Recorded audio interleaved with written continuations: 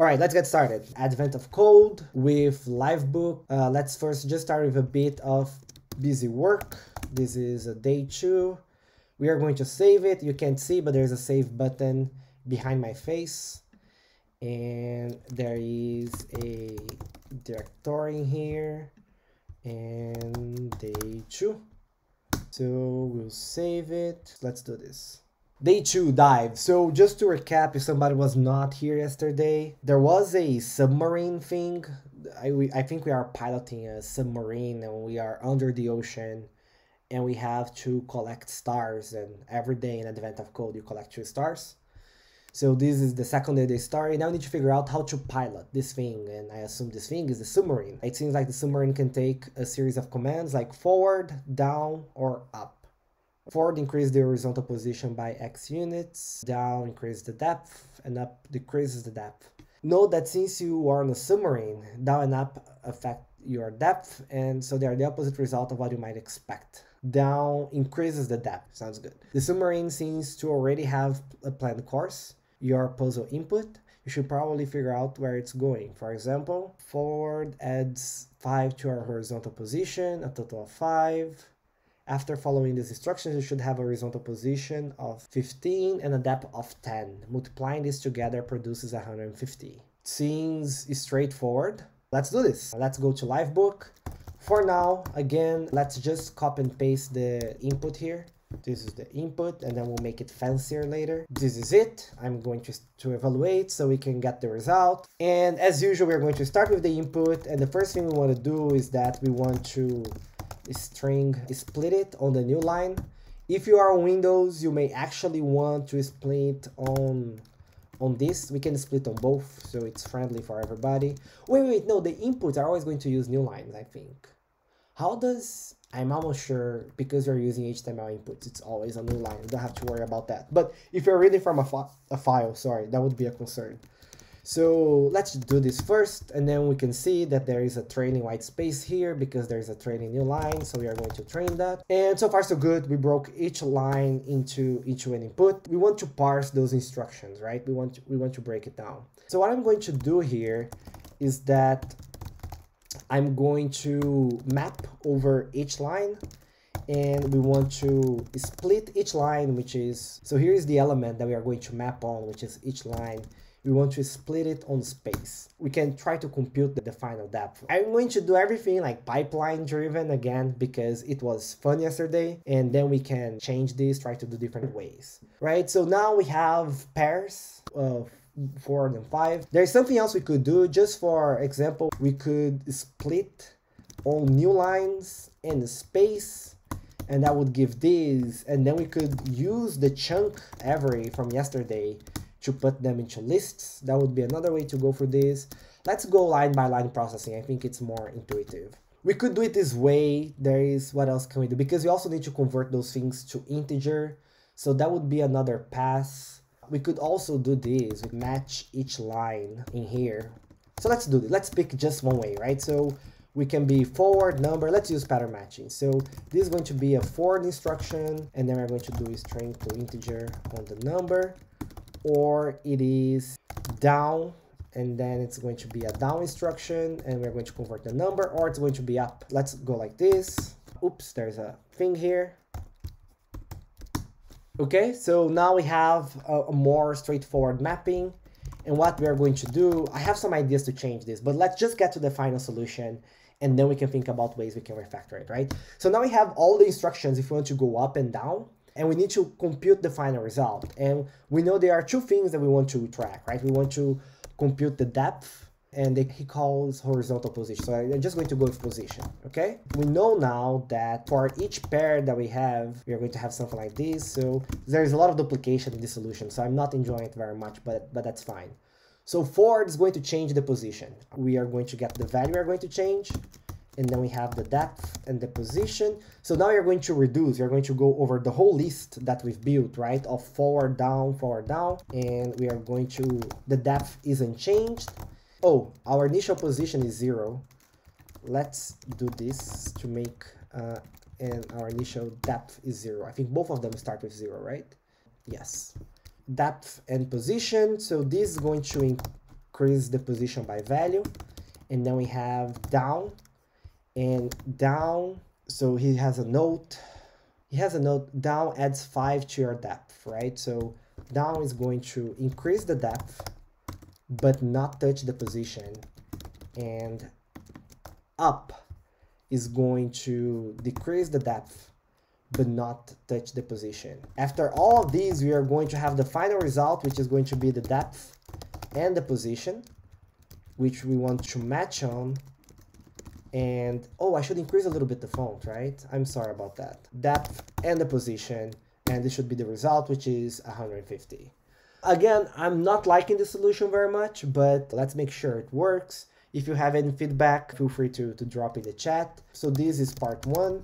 What we're going to do as yesterday is, let's create a new section actually. Part 1, this is set up. And I want to install Kino again for us to have the inputs. I can just paste the actual input.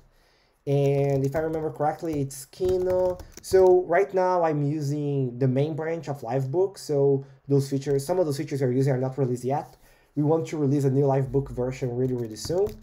But for now I have to use the main branch of Kino. So this should install it. And to have an input, we're going to use Kino input text area, if I remember correctly. Text area. Okay, please add your input. So now we get the text area. We are going to move this to the text area. Oh, we need to save the input. Text area. Let's call it input. And here we're going to do Kino input read. So we read the value of the text area. So now we made it a little bit more dynamic. The result, there is a bug. I need to reevaluate this. So wait, that should have been reevaluated, or maybe not. No, that's good. That's correct. Okay. I can use the list as the accumulator of reduce, then pipe to num product. Yeah, it could work. So we have the text area. So let's get my puzzle input and let's put it here. Let's execute this again. I hope this is just it's funny that it just added something to the 150. It makes you feel like something went wrong. Hopefully not. Let's see. That's the right answer. Okay, it worked. All right. Let's see part 2. In addition to our position F, we also need to track a third value, the aim. Okay, so there is a third value. Okay, I'm going to refactor before I go to the third value, before I go to part 2. Okay. So what I'm going to do, I'm finding it a little bit repetitive that we have to, maybe it's fine, but I'm finding it a little bit repetitive. So what I'm going to do is that when we map here, we already map to the change we want to see. We could do the reduce at once as well, right? We could merge this map and this reduce into a single thing. And I think that could even be clearer. But let's at least keep a little bit separated, okay? So forward, no change to depth and change here. Down is change to the depth, but no change to the position. And this is a negative thing, and we don't change here. So now it's a matter of get the depth change with the position change. And then we are going to do this. Depth change with... position change. I don't know, I'm not using tab as. So yeah, does anyone think this is better or worse or the same?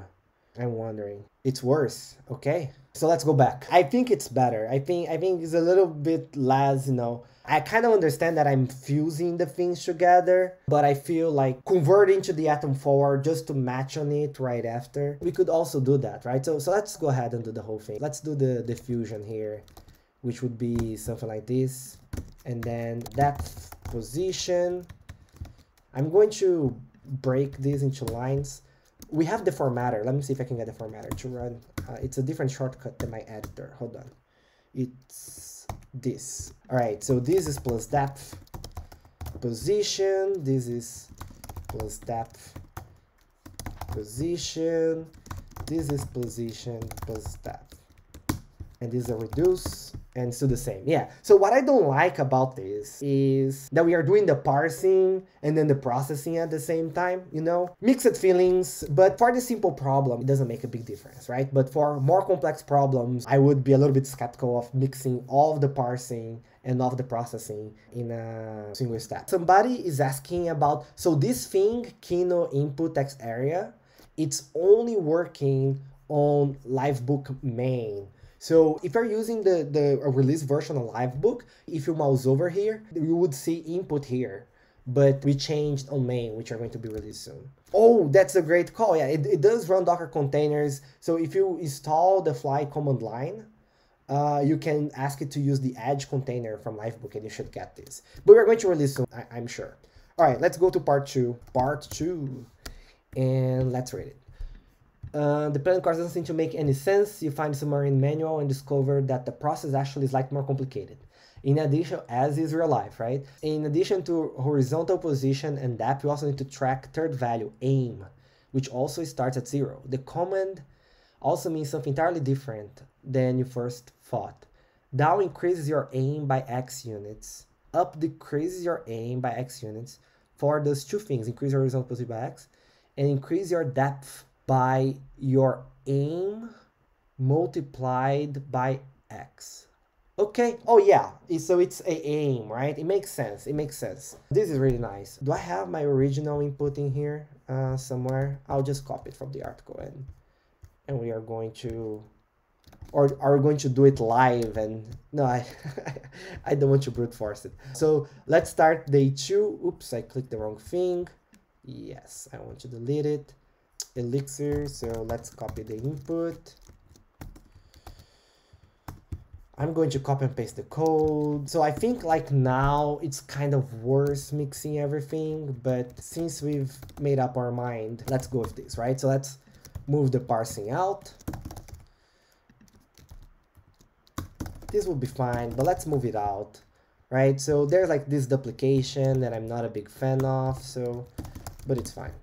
Okay, so, and now you have 3 things. You have depth, position, and aim, which also starts at 0. And up and down, just change the aim, right? So it's not going to change this. It's just going to aim plus this. So we can keep it as one line.